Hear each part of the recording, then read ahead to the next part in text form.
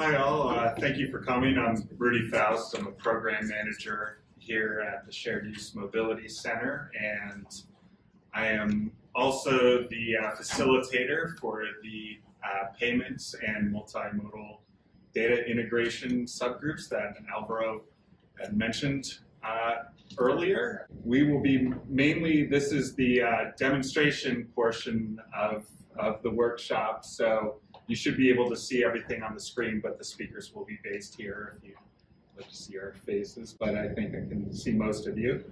And got a little wistful just as the AIM and IMI grants are wrapping up. Some grantees are now in evaluation, some are have a little bit more to go, but this is the point here. But I'd especially like to thank both my groups that I had a chance to lead, and like everyone in transit, they were really asked to go above and beyond, and as you heard with novel data, which is will be JR's group comes out of that as well.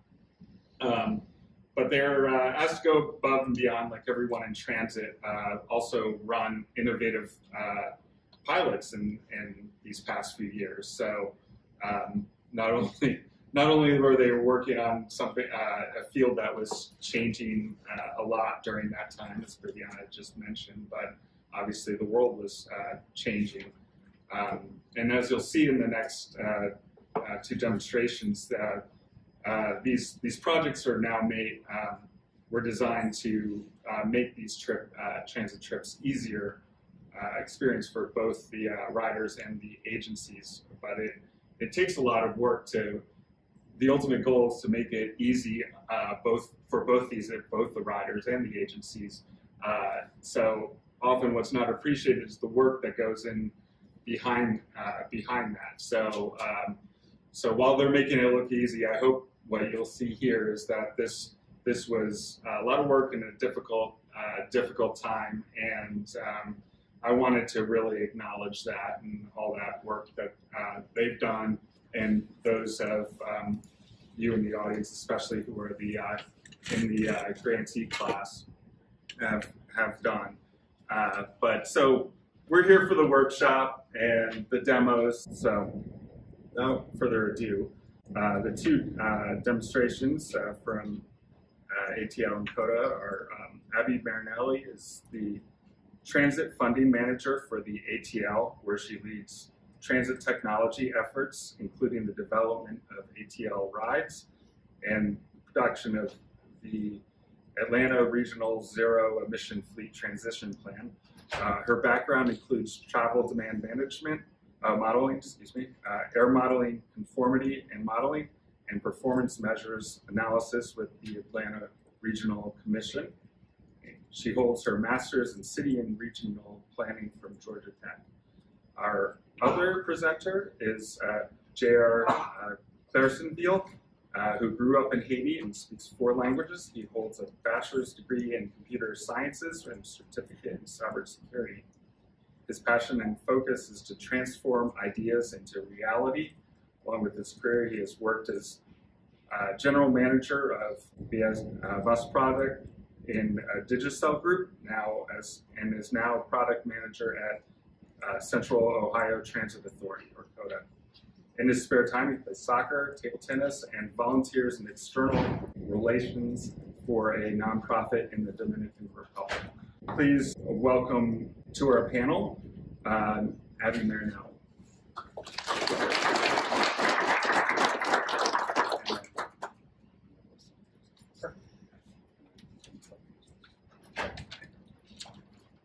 Hi, good morning. I'm very excited, like Rudy said, to do a demonstration of ATL rides. We've been working on this. I think we made the application in 2019, so it's been a long time coming. ATL Rides is the Atlanta region's first multi-agency trip planning app. But the real kicker is that it also provides real-time information.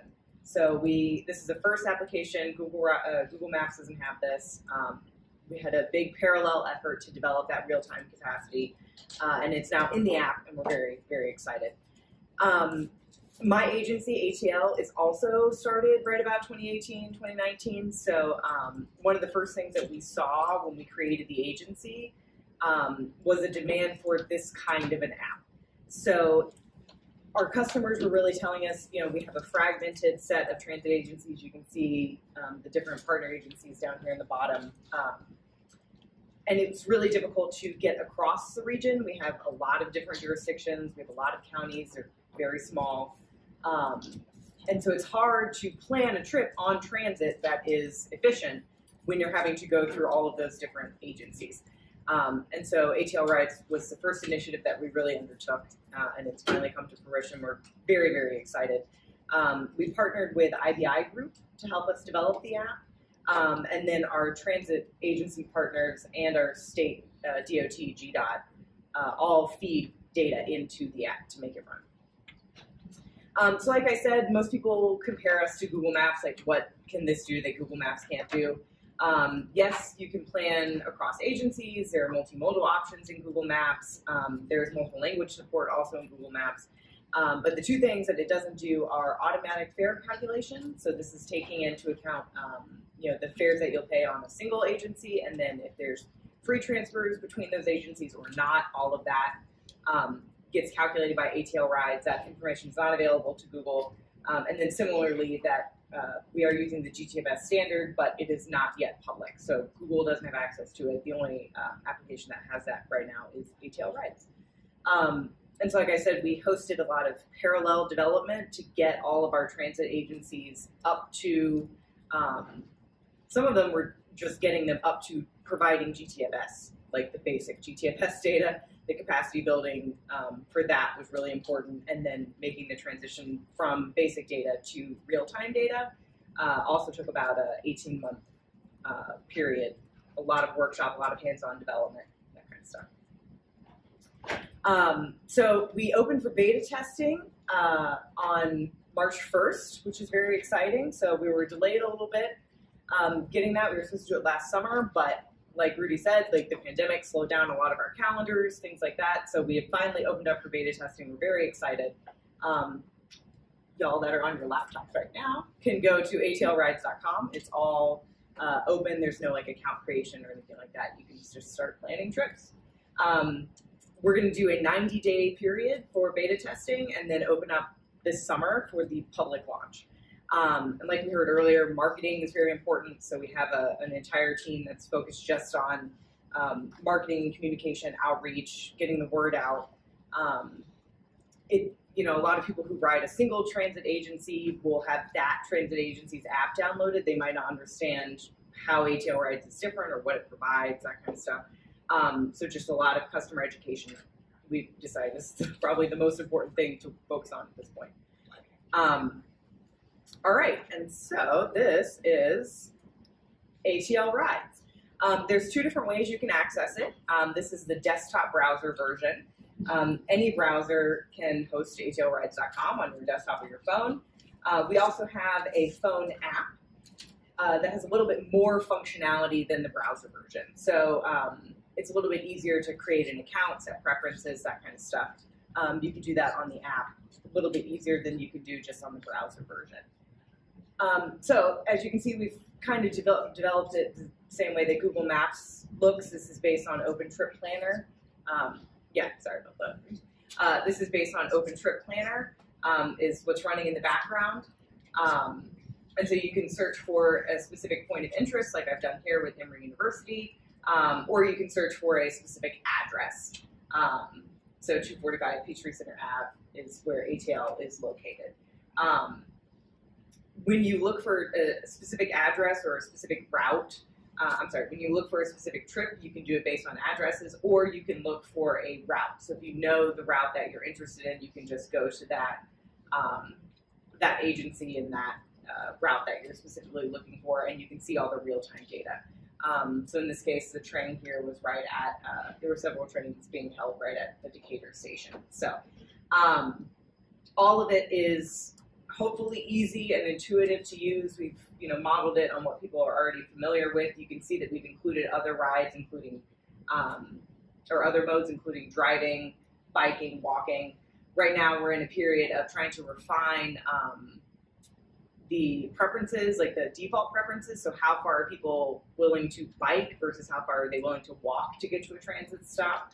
All of that is, I mean, it's a little bit of like planner's intuition. We are trying to get survey data to like feed into that.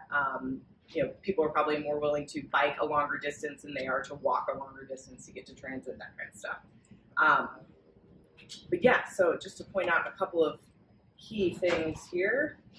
Like I said, you can search points of interest or start end locations. One of the things that we wanted to make sure we included were individual preferences. So you can toggle on and off mode, right? If you don't own a bike, you don't necessarily want to be suggested a bike trip, that kind of stuff. And then the two key pieces that we had developed were wheelchair accessibility. So all of our routes are also coded with whether the vehicle itself is accessible, and then we're also working on a sidewalk network to make sure that you can actually get a wheelchair or something like that to the bus stop, that you're not like having to walk on unpaved roads, that kind of stuff. And then walking distance and speed. So you can set a preference if you have limited mobility and you don't want to walk as far, you would rather be on a transit vehicle for longer. You can set that preference to limit the amount that you're walking or to maximize the amount that you're walking, depending on what you are capable of.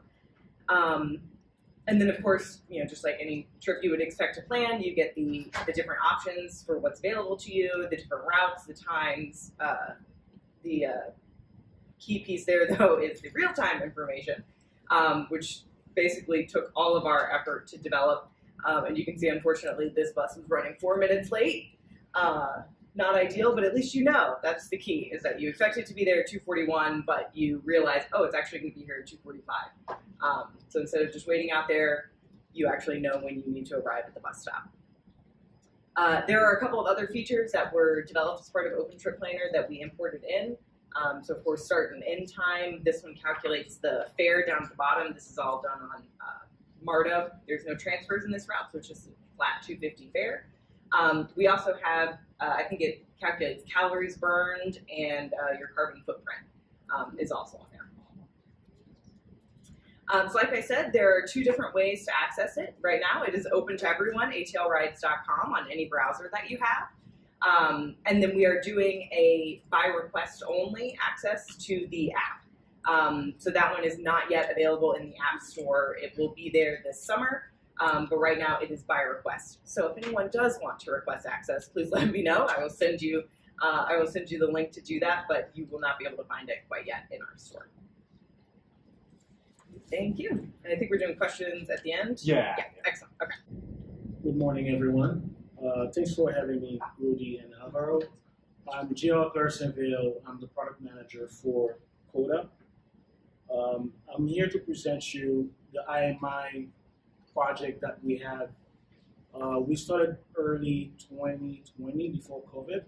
Unfortunately, it got paused due to COVID and everything else. We started back over again around 2021, early 2021. And then that's where we started to have the effort in reaching out to stakeholders and everything and try to get the snowball effect of moving the project forward. Here, I'm here to present you a platform that we have developed along with Record, which is a private company that we partnered with in the FTA grant. Just to give you an overview, this project success is supposed to rely on the collaboration of different agencies to increase safety, increase the data visibility among agencies, increase the cross-agency collaboration, also improve opportunity efficiencies, and also improve OTP as to improve the public transparency. So these were the success criteria that we have. So here's the platform. How does that work? We do have different counties. This is the workspace for different counties right now, which I'm just going to toggle them off. All these regional counties are participating, and they're also using the platform actively for different purposes. So most of them are using for paratransit. They can see from their view how much or how many times that their buses spend across county line, And with that being said, they can analyze to see how they can improve the service for their region or for their county specifically. So I'm leaving only county, Franklin County for now, so I can show you. These are the event types that we had, the different incidents that happens. So if I will just go ahead and click all of them. So now we have the abandoned vehicles, the crash, left on arrival, debris, hazard, and so forth, that are populating into the platform as far as I toggle them on. Below we do have the traffic disruptions, which are road closures, constructions, or special event. Let me elaborate a little bit about the special events. Are events that are planned event, like whether it's a marathon or something that is occurring in the city, where we have this information, therefore we can plan our buses accordingly. So this will show you different events that constructions are planned. And one of the good things, which I will touch later on the collaborative aspect of this project, is that not only that we have the involvement of the police department, we also have the involvement of fire department and emergency ambulances. So I will show you how that functions and everything else. On this one, this is the weather alert. It only shows you the extreme weather alert that are showing in the, I would say in the region, because it will show you polygons in case that there are floodings or a fire or anything else. I could just toggle that and you can see the different event type that will be selected from there. Unfortunately, fortunately, there's nothing happening right now. So congestions will be irregular or regular. It's like based on the traffic. If you select that, you would have which one that usually happen within rush hour and those events that are not regular ones happening. So the crash risk is really interesting. It's where you have a prediction of probability, the probable crashes that might happen along the roadway or the segway itself. So these will be represented just like snakes, but it shows you a 3-hour window. What the same platform, Record, the company, is also sharing that with Nevada. And the way that they uses that is that they have that with the police where the crashes are probable to happen, they set patrols on the road to have people, to persuade people to slow down. Because they have this information based on connected vehicles on top of some algorithm that they have that they can have that probability of crash risk. It's not predicted, just for you to know. We do have cameras also. That's one of the nice aspects. We do have cameras that are connected to the platform where you can see these cameras populated. They give you a view, they refresh every 15 seconds or less. But we also have access to the live feed of the city. I will show you how everything works once I'm done going through the list. The DMS are the messages that are on these roadways when you go around, and let me see if I can find one. And it will tell you messages that are posted into the boards while you're driving on the highway or so forth. So this is also utilized not only by the Traffic Management Center, but also by the police in case they work in coordination. Besides of that, we do have the units, which are ambulances or fire department, the firefighters on the road, which also joined the project as well.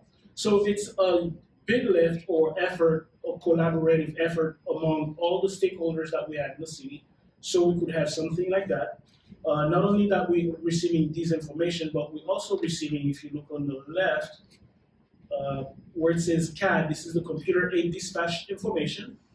When someone has a crash or anything like that, they call the cops and they give their address or the location where is that happening. And from there, they dispatch a police officer to go on scene. When that happens, they input the information in their computer. It's also populate into the app, the location. That gives us access to see where our accident or incident happening. Therefore, we can advise our buses, which is because they are like 40-foot buses, it's not easy to just reroute them or turn them around. So we can have someone, we have someone that is working on that platform actively every day to confirm the incidents, and then that information, whether it's valid or not, it is being communicated to the bus operators. In turn, that will know they design a reroute for them, and then they can reroute accordingly. So these are the ones, and from here, we do have, on the transit side, we do have the on-demand demand response of the fixed route. So if I click on the fixed route, then I show the buses, then it's supposed to start populating. Wait a second.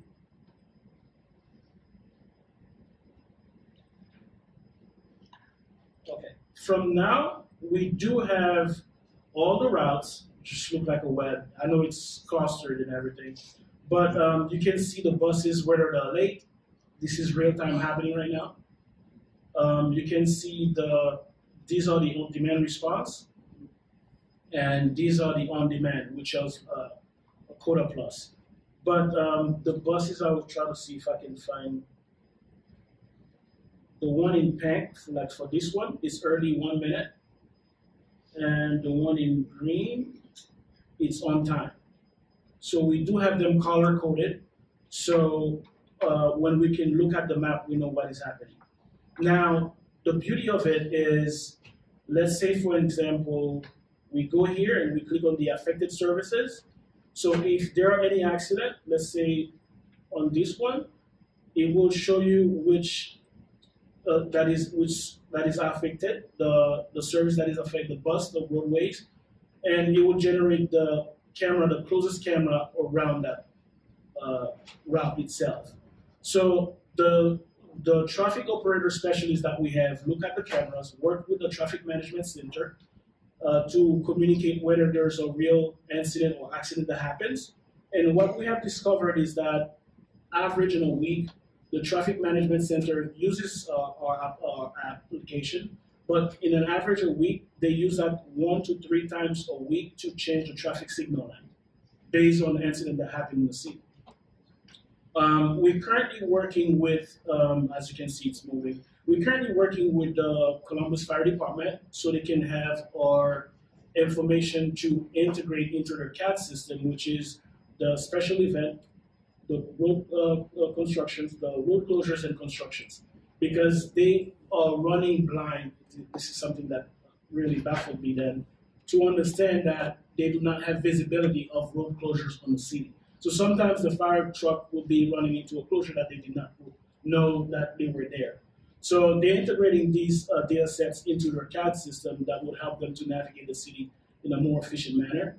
And besides of that, the police themselves, they use that to alert other agencies, because what happened is that at the beginning of this platform, all agencies work in a silo way, that which their data is siloed. They don't share data between each other. But this platform brings everybody on a playing field where everyone can see anything. That's only distributed among the agencies and not to the public yet. But so far, these are the main highlights that I have on the platform. There are way more that I could show, such as the data hub. You might have some questions about that. You do have the transit analysis or the incident analysis. The transit analysis, it's a dashboard that gives you how many times your bus on the paratransit world crosses county lines and vice versa. You can select that and it will give you a graph of the mileage and the most time that the trip across counties and everything. And the incident analysis allow us to, the planning department, to see how many incidents historically that had happened on a roadway and to plan accordingly on for the next year. So what we're doing is that with this platform, instead of acting reactively on incidents or accident that happens on the roadways, now we're proactively calling our bus operators to tell them, hey, this is what is happening right now, and if you need to reroute, we do that in a process where that is internal to CODA. So this platform is immensely it's immensely great for CODA because of how we can project or plan on a transit level. The incidents, you have the tab for the incidents that you can look for based on your county and also based on the numbers that you're looking, whether it's different routes, whichever way that you want to pull out this information and analyze it yourself. These are the main aspects I wanted to show with you guys. I'm not sure now. I would leave it for questions.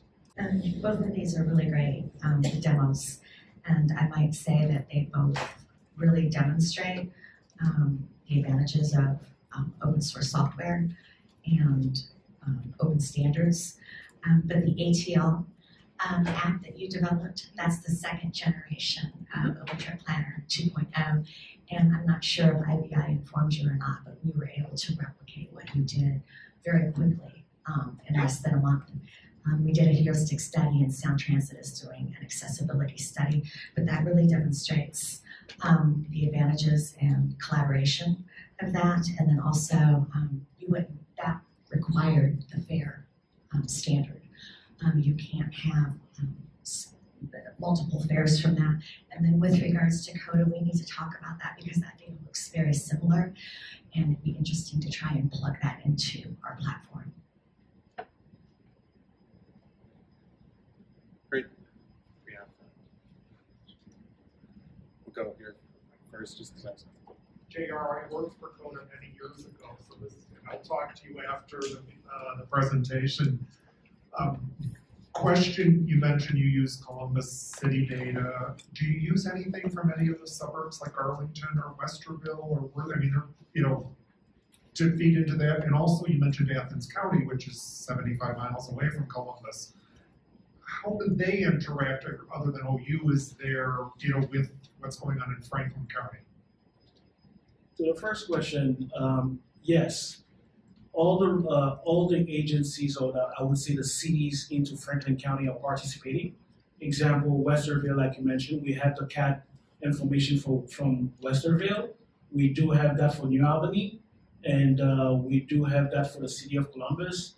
We do have it. We're working on Grove City and Groveport right now to integrate them, and also not mentioning Dublin, that is currently being integrated. So all of them, after seeing the CAD information from City of Columbus, everybody is getting on board right now. On the second question that you asked about the regional counties, how much are they engaged in using the platform? They mostly use it on the data perspective to analyze how many times that they have their buses crossing county lines.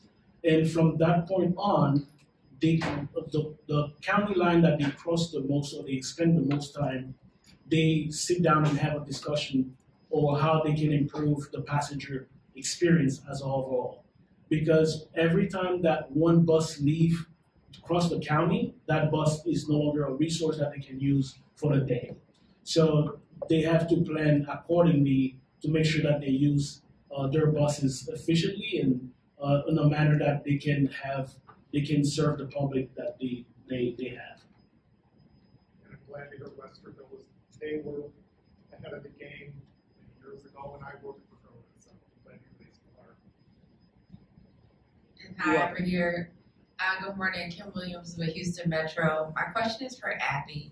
You mentioned that your app allows you to see wheelchair-capable vehicles, but is the app itself fully accessible and compliant with ADA?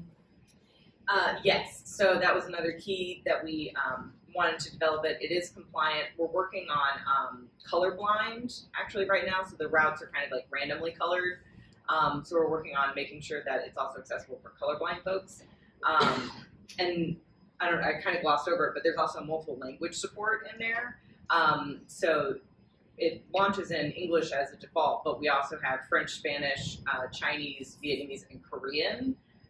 We have a really large Korean population especially, and they were a large part of our focus groups. They kept mentioning like it's difficult to plan a transit trip in English, can you please make it in Korean? And so when we got that feedback, we realized that a lot of our transit riders actually don't speak English as a first language, and so making sure that providing that information, again, the real time and that seamless trip was also really important. So yeah, the wheelchair accessibility and multiple language support were two of our key features. Thank you. And then just a quick comment, the Houston District of TxDOT, Texas Department of Transportation had a similar project under a different grant. One of the challenges that we're finding is that getting people to switch from Google Maps over to ours. So just want to suggest any tools you can throw at to get people on your app, the better.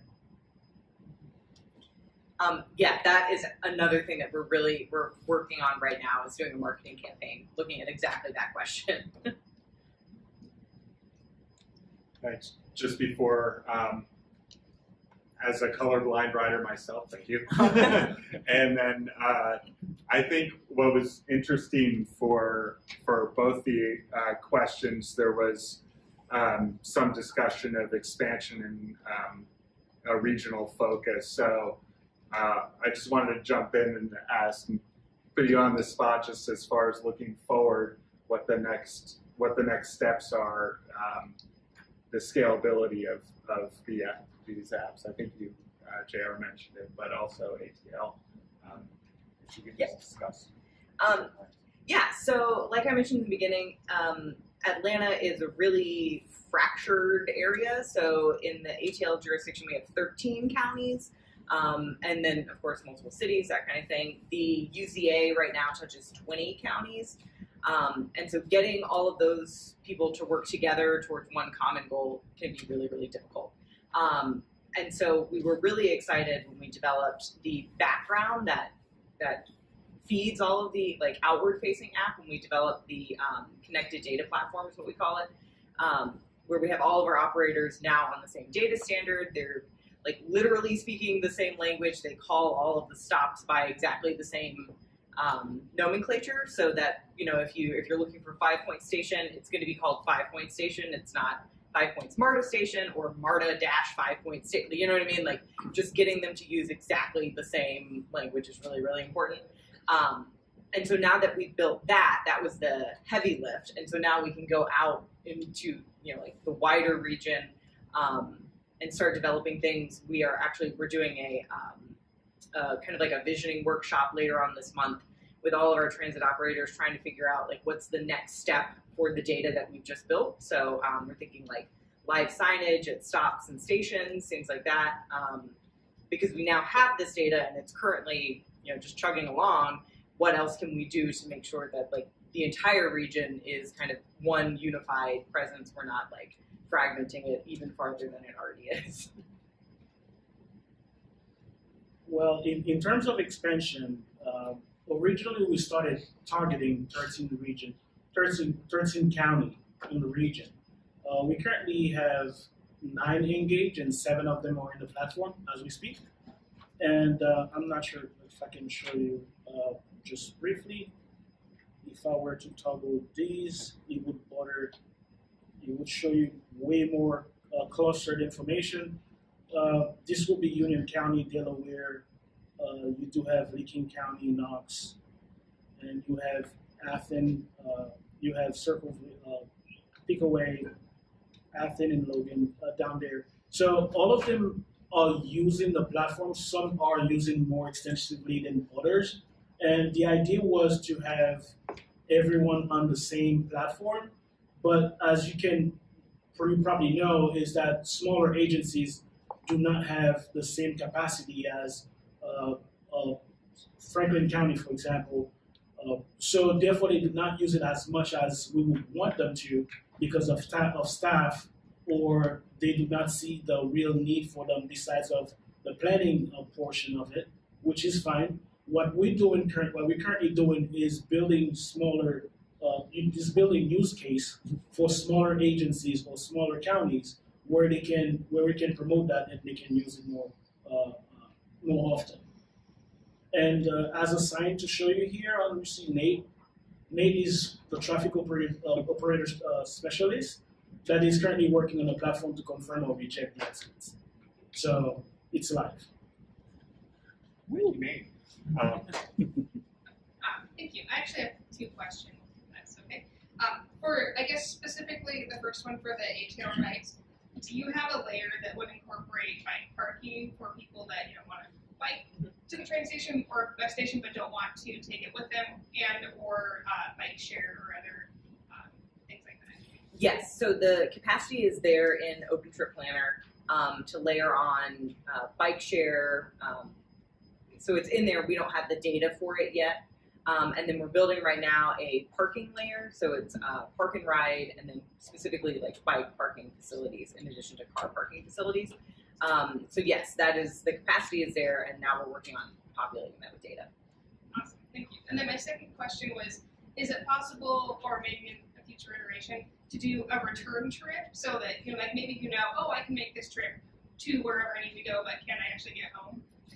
Yes, so you can look at future scheduled trips. So one of the things that we heard back from third shift workers was they can get to work on transit, but they can't get home on transit. So if you're stranded at wherever you work and there's no one to get you home, you're not going to take that transit trip out there in the first place. So yes, one of the things that we encourage is if you do make an account that will track like common commutes or common destinations, things like that, it will push alerts to you saying like, hey, this trip that you've planned in the future, like there's a change on that transit route, so it's going to be closed, you're not going to be able to make that, you should probably think about an alternate outgoing trip because your return trip has been affected. Yeah. Hi, excuse me, I have a question. I'm wondering whether your platform already considered a fare policy, like what is a fare structure, and do you have any mechanism for the incentive to encourage the user to use your platform? Yeah, so we actually started this project also looking at doing a unified fare policy in the region. That was another thing that we heard a lot. There's a lot of friction about literally just finding the routes that go across agencies, but also having multiple media and different fare policies, who gets free transfers between which agencies, that kind of thing. So that has been delayed, mostly because our largest transit operator, MARTA, is undergoing 2 different fare programs right now. So they're updating to just like a TAP system, essentially, like it's a media-free system. And they're also looking at like their long-range fare policy, and they've put out an RFP that all the other transit operators have essentially agreed to, where they're all going to share exactly the same fare system. So the front end and the back end will be identical across all of the different agencies. So that's probably like 3 to 5 years down the road. Yeah, so our fare landscape is like actively changing right now.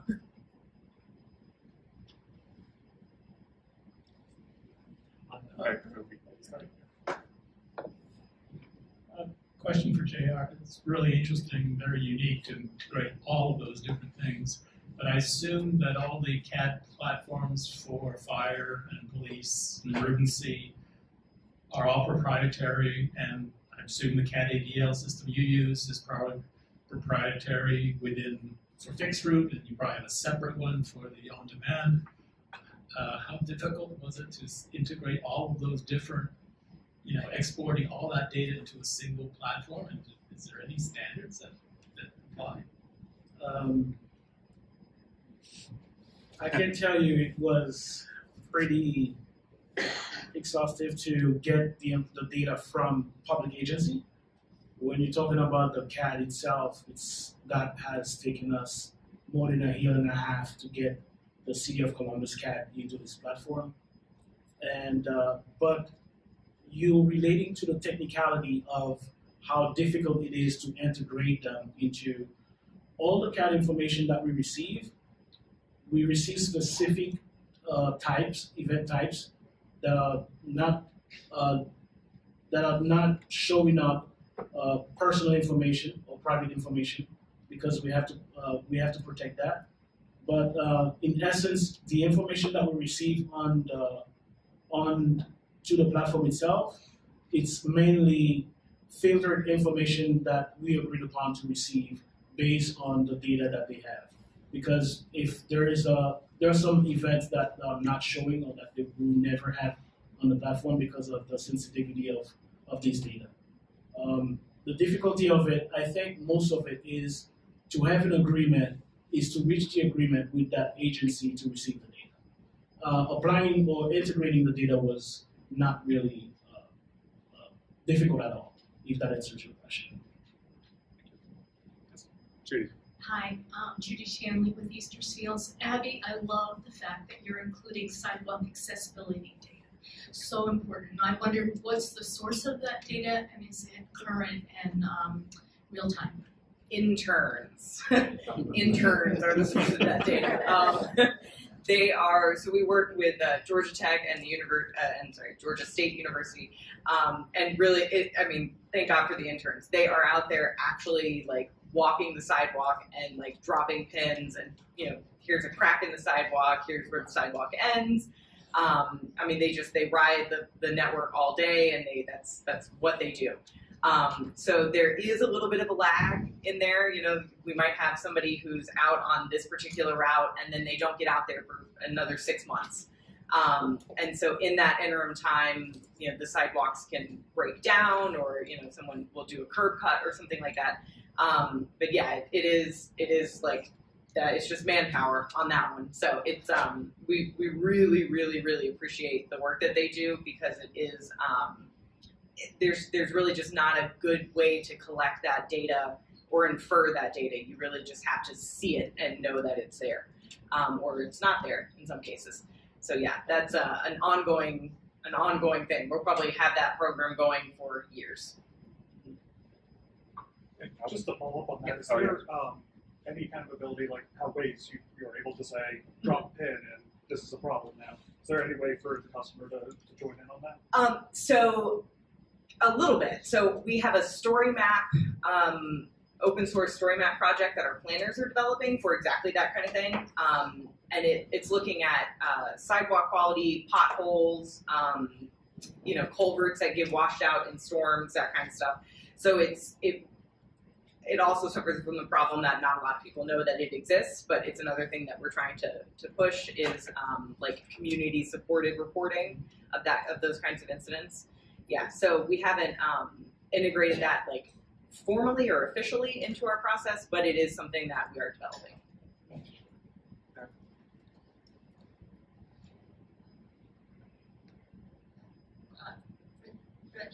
Yeah, I have a question for JR. First, I think that's a great project. I'm very interested in the road closure data incorporated into your platform. So I'm wondering where will you get the data? Like from the cities, counties, utility companies? And the second question is, do you plan to include the pre-scheduled road closure as well as the emergency road closure?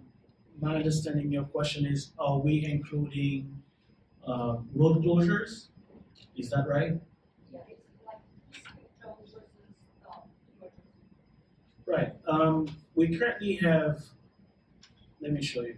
That will be better than, bear with me a second.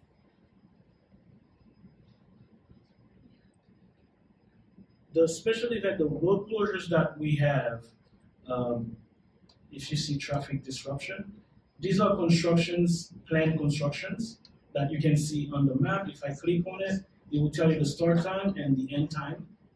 So we do have the planned constructions into that. Also the road closures, if I can find one. But yes, we do have them, everything that is planned, we get this data from the city, and that is also integrated into the platform. And also, we do have for special events of anything that will be ongoing, such as marathon and so forth, we receive that from a different feed that we integrate that into the platform. I'm not sure if that answers your question. I think Ellie had his hand. I had one question for each of you, a quick one for JR. All this is real time. Are you using this at all, like historically, for planning purposes? And then a question for Abby about the question about like promoting your app and the fact that there's stuff that Google doesn't do that yours does? Is there any discussion about, rather than trying to like come to market with our own thing, maybe trying to get Google to do those other things rather than trying to create something that's competing with something that has a very dominant place in the marketplace? So any thoughts on having conversations with like Google and Apple about adding more functionality? Yes, so we initially wanted to just do the connected data platform to get all the operators on the same GTFS real-time specification and like get that part of it worked out.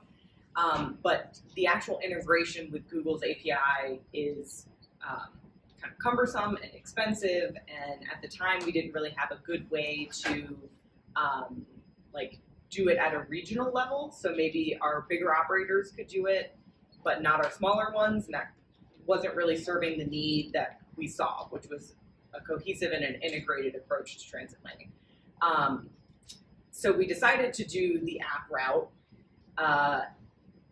And one of the features that we kind of talked about at the beginning was essentially using this app just as the background and then reskinning it for each of the different operators. So they would essentially just stop using the apps that they currently use and then, without telling the customer really, start using this app instead. So like the customer opens the same app that they've always opened, it just is now using ATL rides in the background.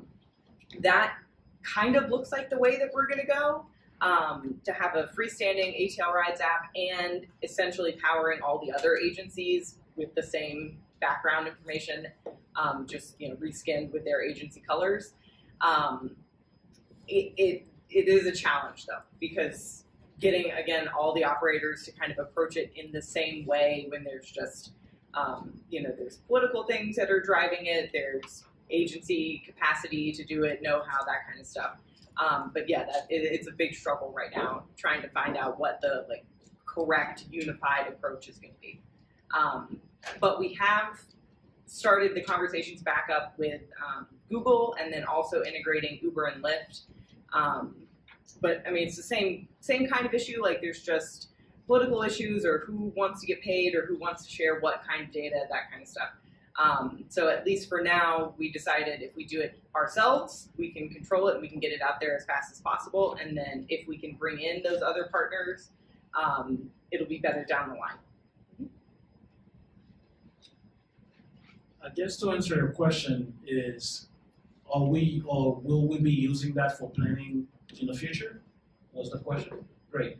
The platform gives us endless opportunities as far as not only seeing, because when you have a fixed route, you do have, when you're monitoring OCP, your on-time performance, there are controllable and non-controllable events. So this platform allows us to record or capture the non-controllable events, such as accidents, such as we have the weather alert on this one that tells us if it was extreme snowing, if anything flooding. So these, when you put them in space and time, after 1 year, you would have a pattern of how can you plan your route more effectively. So yes, we do use that for planning purposes. I think we have time for 1, 2 questions. So if anyone has any other questions.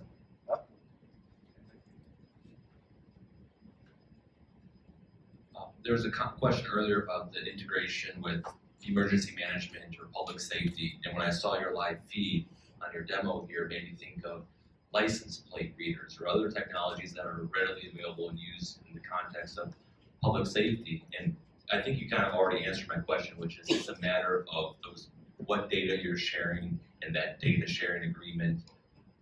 I guess general question, like if there's more integration, or I guess, is there an integration between the traffic management entities and the public safety emergency management, and what does the integration of LPRs or other remote sensing technologies, how does that impact what you're trying to build here?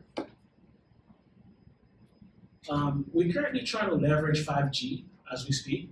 to see how can we use that more effectively, because we do have close to more than a dozen cameras into our every single bus, and tapping into these outside cameras so you can see the roadways as well, besides of the live feed that we have of from the city of Columbus. That's an idea of thought that we try to explore right now. But as far as reading license plates and anything else that you mentioned above, I think the public, it's a little bit, or could be, it's a little bit sensitive to say that we're gathering this information. Even the connected vehicles that we're gathering the speed of vehicles going on speedways or highways, it's certain information, it's limited data that we're gathering so we can have that accident probability risk capacity into the platform itself. So there are way more coming into phase 2 of that platform. It's not yet completed. So yes, to answer your question, I'm not sure if that does, or should I go more? I mean, it opens up a very interesting ethical question, right, which we don't have time to answer. Right. Cool, thank you.